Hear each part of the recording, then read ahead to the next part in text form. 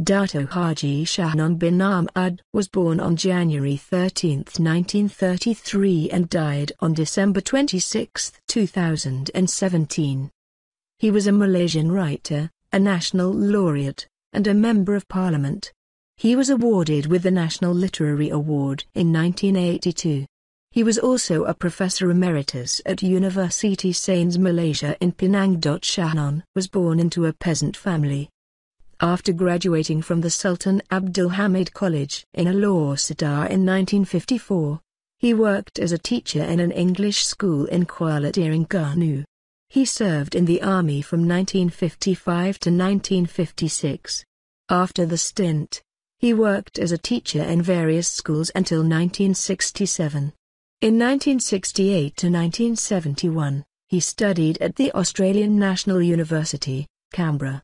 After his graduation there, he taught at the Sultan Idris Education University in Tanjung Malayam, Perak until 1975.